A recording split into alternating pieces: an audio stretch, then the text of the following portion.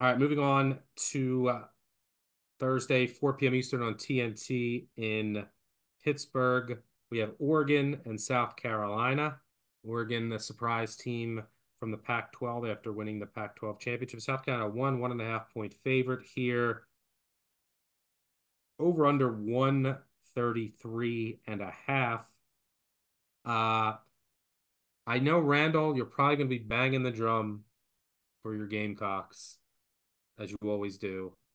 I might provide a counter to you, uh, although I haven't bet this game yet, but make a case for your Cox. 23-10 against the spread. And I understand why people don't like to bet South Carolina because they were supposed to be so brutal at the beginning of the year. They play at an extremely slow pace, 354th in the country per Ken Palm, a la Virginia. Those type of teams are not going to draw a tremendous amount of public support, but they are great on defense. They don't turn the ball over. The offensive rebounding is relentless. And this team battled the best teams in the SEC. They won at Tennessee. They won away at Arkansas early in the year when Arkansas was actually decent. Late in the year, won at Mississippi, won at our Texas A&M team that we always liked. And then they struggled against Auburn, who went away and hid. Oregon is not that type of team. Yes, Dana Altman's great against the spread in the tournament. I know that. But this Lamont Paris team has proven everyone wrong all year, and they continue to do so. Great on the boards. They just need to be able to make some shots. I need good Michi Johnson in this game. And the line is now South Carolina favored by 1.5.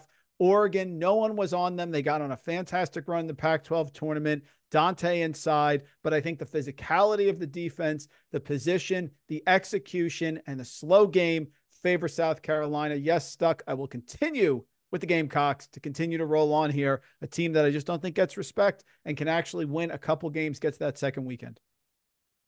Yeah, to play devil's advocate, because I'm leaning Oregon right now. Advance, I'm not sure if I'll bet it, but I'm not sure that South Carolina is anyone who could slow down Dante.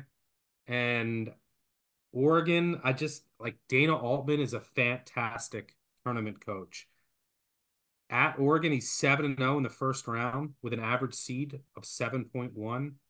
He's 15-6-1 against the spread in the tournament, 9-3 against the spread as an underdog, 11-2-1 against the spread with 3 or more days to prepare in the NCAA tournament. He's going to mix up his defenses. I assume he's going to throw a lot of zone at South Carolina. South Carolina does grade out well against zone, but they didn't see it often, and they mainly saw it against Missouri and Elon.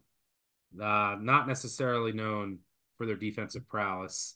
So I think as of now, I might trust Altman and his changing defenses and Dante inside to get this done.